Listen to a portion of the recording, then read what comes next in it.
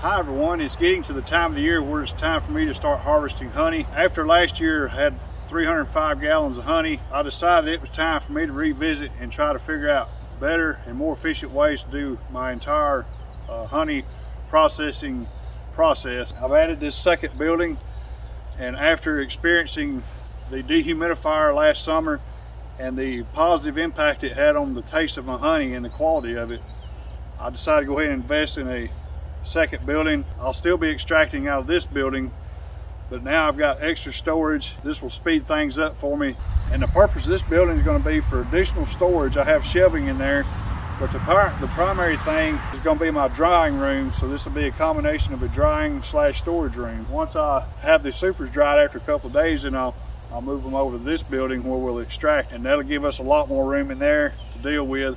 And the reason I went this way is it's probably been better, more efficient to build a honey house, but the price of materials right now is really expensive, and this building was really expensive too. But I decided to go ahead and go with this and experience this for a few years, and this might help me make a better honey house when that time does come, if it comes. We may work fine out of this, so I'll just have to try it and see. Well, anyway, I'm gonna go ahead and take you inside, and I'll show you what I've done in here, and then I'll take you inside and show you the changes I've made in there. Let's take a look inside and see what we got. So to get the supers in here, I'm going to, I got this folding ramp from Harbor Freight. It's aluminum, really light, so I'll put it at the door. So to make it easier to move these supers around, I purchased 20 of these dollies, and then I've got some of these drip pans. We consistently lose quite a bit of honey every year on the floor from draining from the supers, whatever. So I found a good deal on these, and I got 24 of these, and a super fits in these just perfectly. So I'll set the drip pan on top of the cart, and then I've cut these pieces of wood here to provide an air gap. And as you can see, the honey super will fit right on there, and the super can breathe from underneath.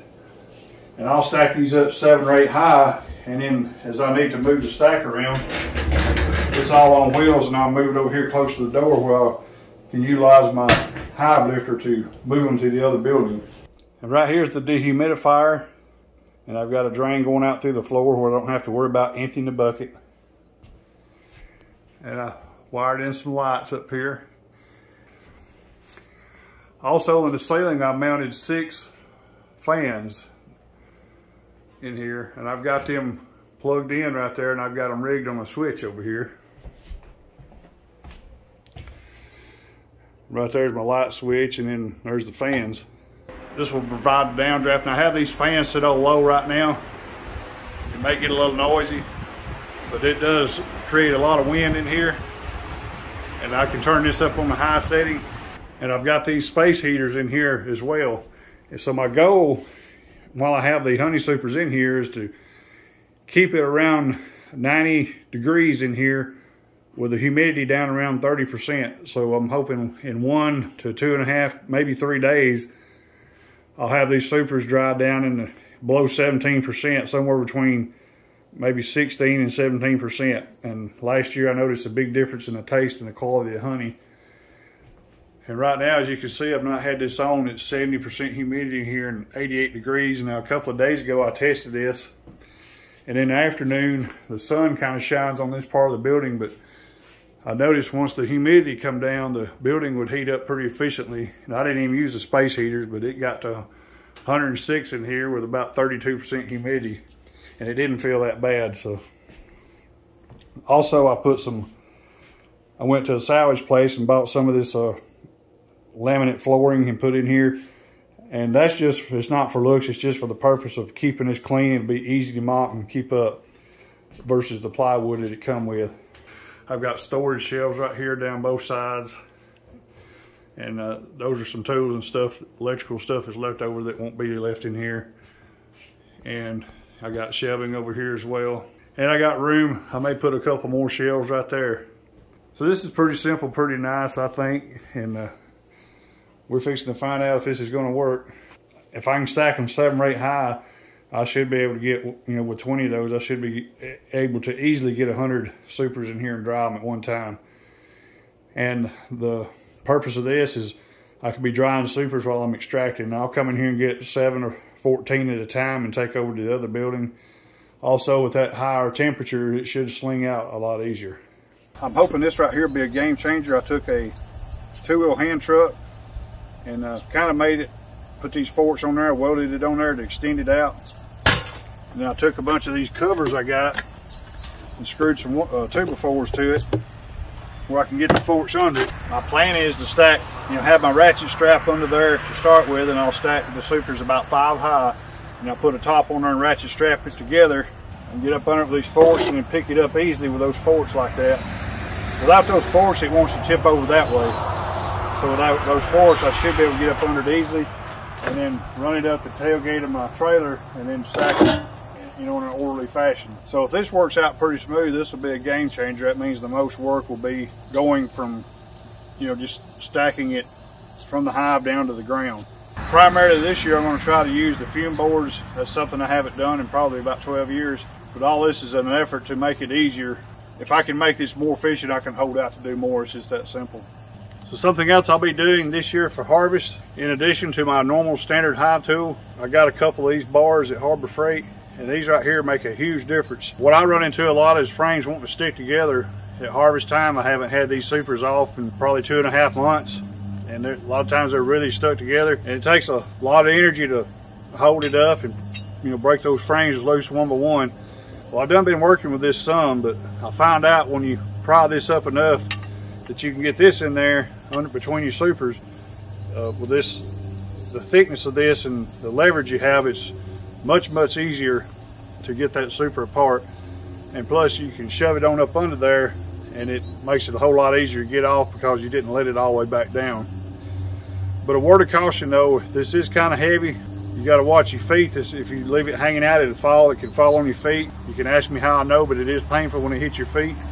Or you can wear steel-toe shoes and not worry about it. So here we are in the honey house. This is pretty much cleaned up, ready to go.